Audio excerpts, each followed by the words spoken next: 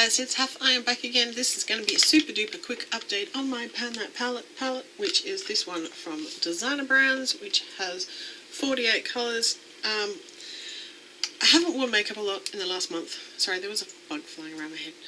Haven't worn makeup a lot in the last month or so since I started this project, but I have used a few of the colours, and on the whole I am not entirely dissatisfied.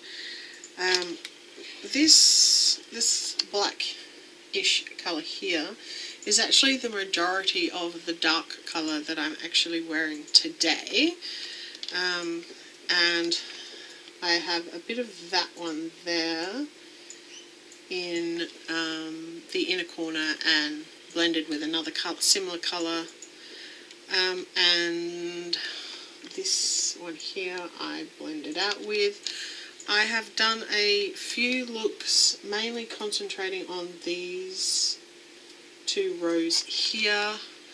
I have used, let's see if I can remember, I have used this one, this one, this one, this one, this one, that one there, I think that one, and I know I've used this one over here.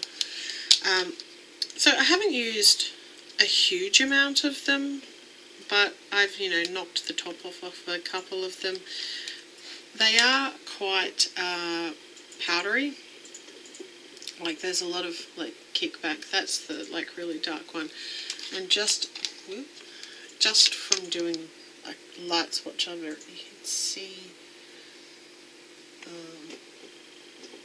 you see all that extra there, which makes the palette super duper messy. There's stuff everywhere. But considering that this is a very low cost palette, some of the colours have an awful amount, they're super duper pigmented. But they do unfortunately blend. If you blend them too much, you can easily blend them away.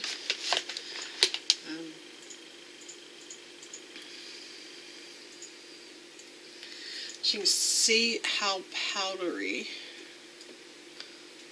they are. And then, this red one, where's that blending? It just kind of blends too much, ends up a bit muddy. I needed to layer quite a bit of this dark one on to get the colour payoff. This green one, when you blend it, it almost blends away, which is not really what you want, especially if you're trying to do a fairly intense look. I do tend to put a cream base underneath. The two main eye looks I've done are basically neutrals through the crease from my other eyeshadows that I am trying to hit pan on, and then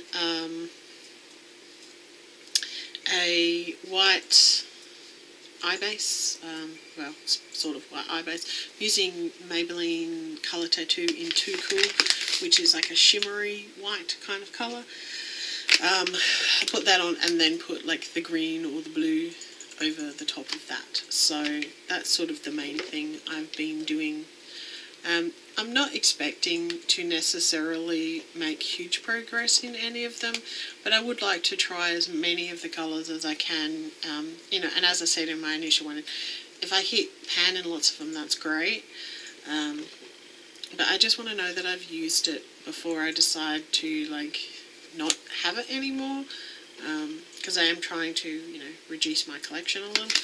So anyway, that was my quick update. There is no noticeable difference in any of these shadows from the initial video, the intro video. So, but some of them have actually been used. So that is my update for my pan that palette for 2017. If you want to see more of my stuff, then click the subscribe button down there. Click the bell so that you get notified of when I put out a new video. Leave me a thumbs up if you like Project Pan, use it up type videos, and leave me a comment down below. I try to respond to all comments, and I'll see you in my next video. See ya.